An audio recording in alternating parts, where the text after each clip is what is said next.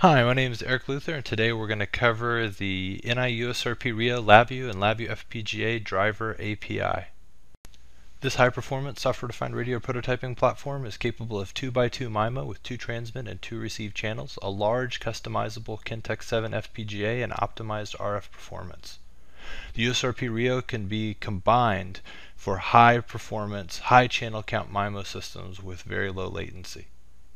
It connects to your host PC using a PCI Express by 4 cable and has 2 software host API experiences. The first is fully backward compatible with the current NI USRP product line, allowing you to run existing code with the USRP RIO.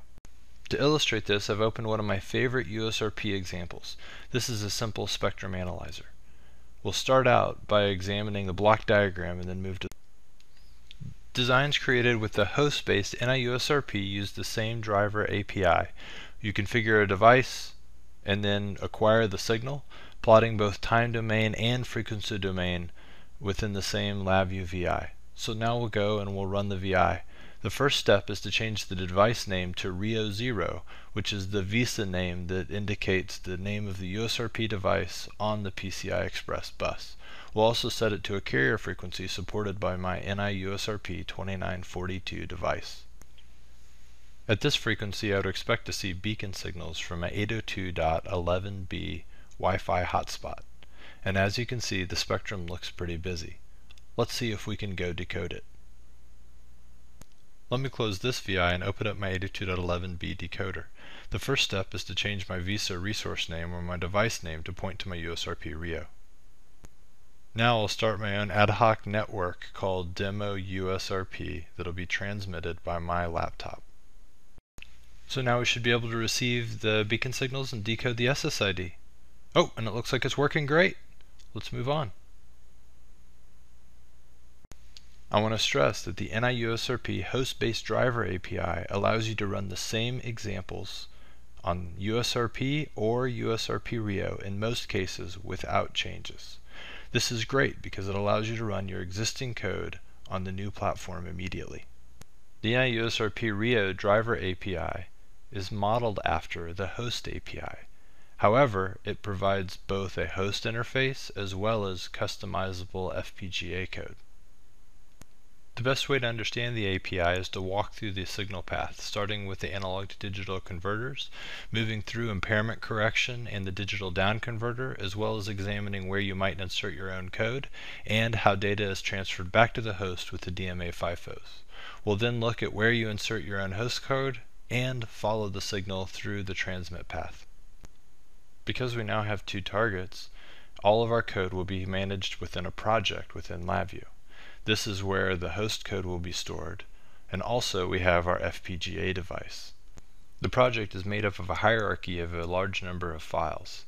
Those files consist of project documentation, also the API that we use in order to configure the device, as well as utilities that we might use to interact with the device. Within the project tree, I have my FPGA and my host VI. We're going to go ahead and expand the FPGA so that we can examine the different resources that are available. They include the radio interface, so the registers that allow me to read and write from my ADCs, as well as to look and see if LOs are locked.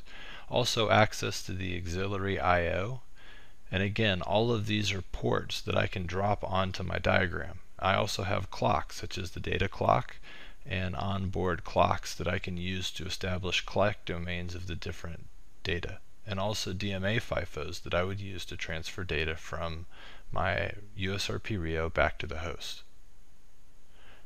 All of these resources I can then use within my streaming example that's running on the FPGA. This front panel is used for establishing registers for single data points that can be pulled from the host. These are not used for transferring large amounts of data. For that, we'd use the DMA FIFO. So let's take a look at the block diagram.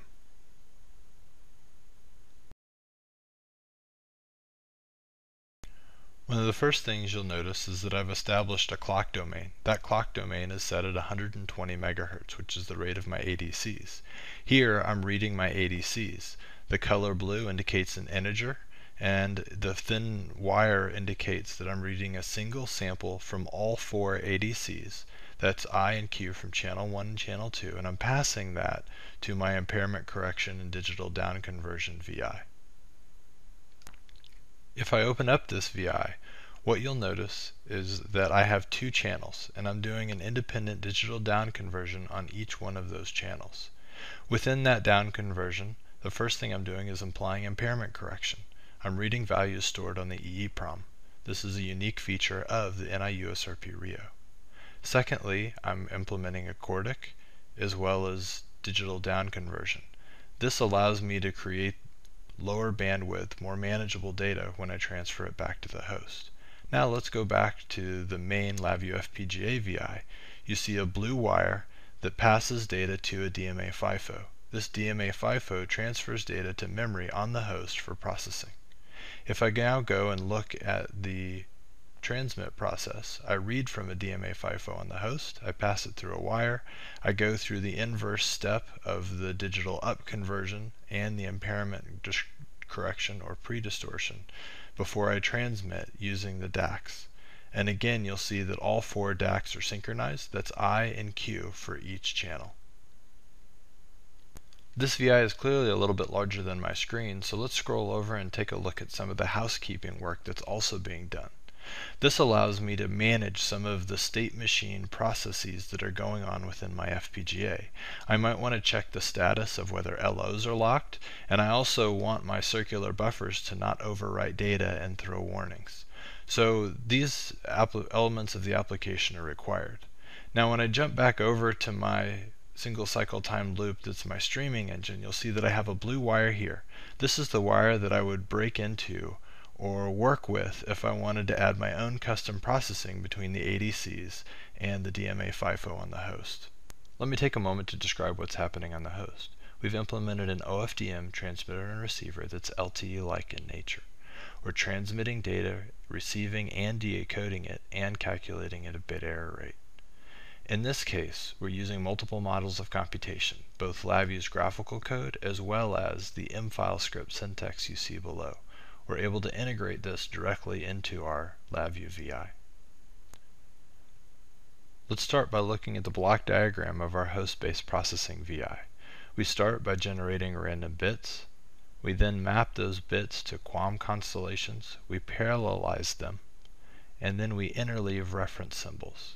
If we take a look at these examples, we can see that interleaving within LabVIEW is fairly straightforward to understand with graphical programming.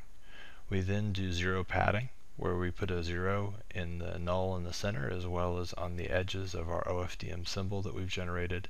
We then do our inverse FFT to create a time domain signal, insert the cyclic prefix, scale to an integer number from double precision, and then coerce it to an integer and pass it to our DMA FIFO. At this point, you've seen the entire transmit signal path, starting with bits, transferring processed data through the DMA FIFO, passing through impairment correction, all the way to the digital to analog converters. At that point, the data is transmitted to the RF front end and transmitted over the air. Now let's move up in our example and examine the receiver. In this case, once the data is passed back to the host from the DMA FIFO, we've implemented a simple energy-based trigger on the host. Next, we use the Van de Beek algorithm to both detect our frame positioning as well as any frequency offsets that might exist. Once we pull out our frame, our cyclic prefix, and then we apply our frequency offset correction, we compute the FFT. This gives us our frequency bins that we can then extract both references and data symbols. Once we have references and data symbols, we can calculate equalization, apply that equalization to our data symbols, and recover our constellation, and then convert that back to bits.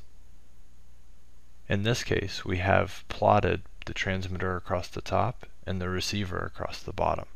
We added an extra feature where, while we're running the application, we can change the order of the QAM modulation on the fly. In fact, every second we change the modulation scheme used to a higher order QAM. Let's go ahead and run the VI and observe it in action. What you'll notice is that I'm transmitting a very clean signal. You see the signal that I receive, both in the frequency domain, as well as the rotating constellation before equalization's been applied. We move from 4, 8, 16, 32, and 64 QAM, changing the modulation scheme every second, and you also see the calculated bit error rate. Wow, in the last 10 minutes we've covered a lot.